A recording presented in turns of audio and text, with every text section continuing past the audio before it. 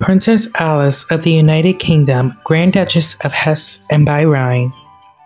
Princess Alice Maud Mary of the United Kingdom was born on the 25th of April, 1843 at Buckingham Palace in London, England, the third child and second daughter of Queen Victoria of the United Kingdom and Prince Albert of Saxe-Coburg and Gotha. She was named in honor of Viscount Melbourne, Queen Victoria's former Prime Minister. Lord Melbourne had once told the Queen that Alice was his favorite name. Her second name, Maud, a form of Matilda, was in honor of her godmother, Princess Sophia Matilda of Gloucester, and her third name, Mary, in honor of Princess Mary, Duchess of Gloucester, Queen Victoria's aunt, with whom she shared a birthday. The young Alice was christened on the 2nd of June, 1843, in the newly renovated private chapel at Buckingham Palace by William Howley, Archbishop of Canterbury. Alice's upbringing was typical for the times, spending most of her time with her siblings under the watch of nannies and tutors. She formed very close relationships with her two older siblings, especially her brother Bertie, to whom she will remain very close until her death in 1878.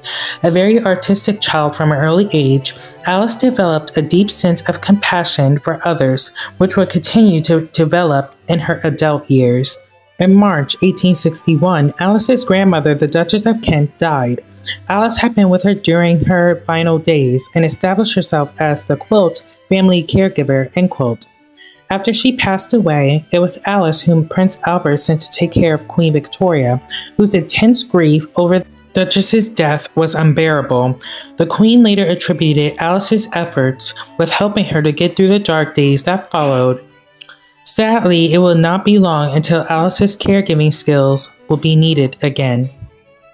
At the end of the same year, Alice's father, Prince Albert, fell ill with typhoid fever. Alice stayed at his side, nursing him through the last days of his life. Albert died on the 14th of December, 1861, and the Queen went into seclusion. It was Princess Alice who then stepped in as unofficial secretary to her mother, assisted by her younger sister, Princess Louise, handling all the state papers and correspondence, all while trying to support and comfort their mother, Queen Victoria. The previous year, Alice had became engaged to Prince Ludwig of Hessen by Rhine, the son of Prince Karl of Hessen by Rhine and his wife, Princess Elizabeth of Prussia. He would later succeed his uncle to become Grand Duke Ludwig IV. After several other prospective grooms were dismissed by the Queen, Alice's sister Victoria suggested Ludwig. He and his brother were invited to Windsor in 1860 for the Queen to look them over, and he and Alice quickly developed a connection. On a second visit in December, the couple became engaged. Following the Queen's formal consent, the engagement was announced on the 30th of December, 1861. The Queen also negotiated with the Prime Minister to get Parliament to approve a dowry of £30,000. The wedding was scheduled for the following July, but the death of Alice's father threatened to derail the plans. The Queen, despite her intense mourning, insisted that the wedding would go on as planned, as that was Prince Albert's wish. It would, however, be a much more somber affair. Queen Victoria even wrote to her eldest daughter that Alice's wedding had been, quote, more of a funeral than a wedding, end quote. The couple was married on the 1st of July 1862 in the dining room at Osborne House on the Isle of Wight, England, which had been converted into a chapel for the day. Following a brief honeymoon elsewhere on the Isle of Wight, the couple returned to Darmstadt, Grand Duchy of Hessen by Rhine, now in Hesse, Germany, where they were giving a small house in the Old Quarter. This caused much distress to Queen Victoria, who held very high expectations when it came to residences of her children. With significant financial support from Queen Victoria and Alice's dowry, construction began on a new home to be called the New Palais. The couple will take up residence in a new palais in 1866. In the meantime, they were also given a castle at Kronstein, where they spent much of their time.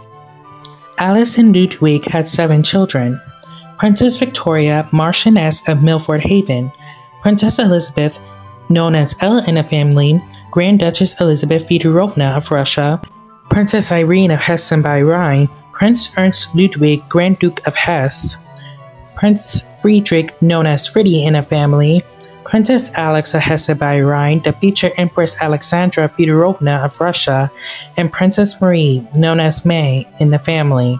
Once in Darmstadt, Alice tried to find ways to help those less fortunate and attempted to learn as much as she could about the lives of ordinary people.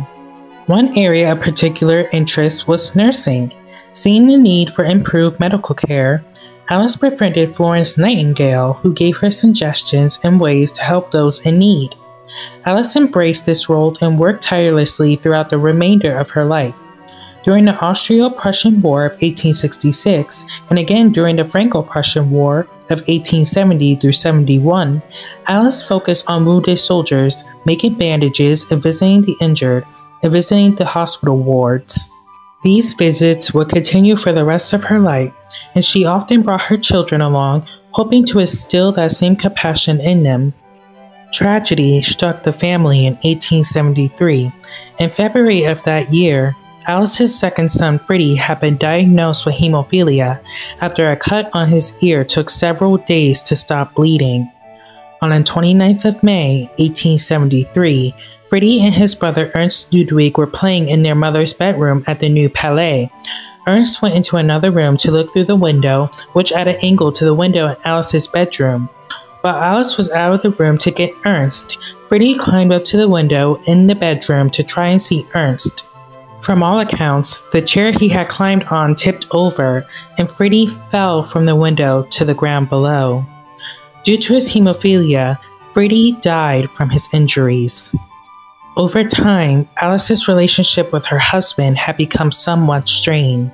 Despite their mutual love for one another, their interests were quite different, with Alice being much more of an intellectual than Ludwig.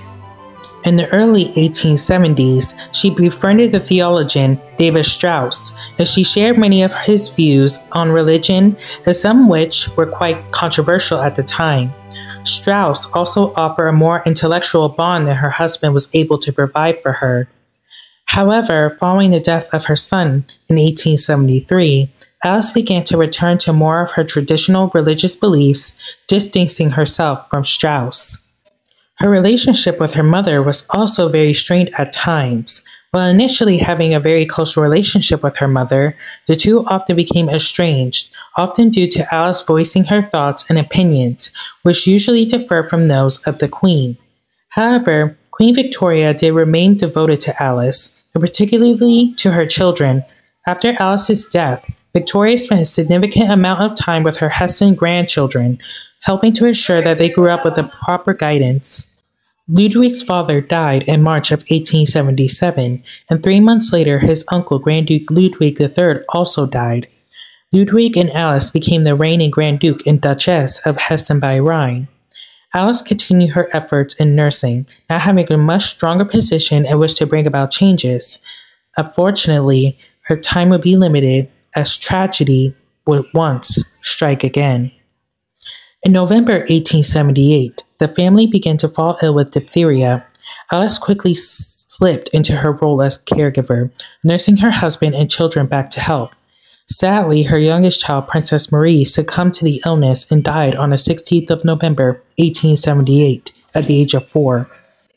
Alice tried to keep the news from her husband and other children until they were in better health. Eventually, she told her son first, Ernst Ludwig, who was quite devoted to the young man.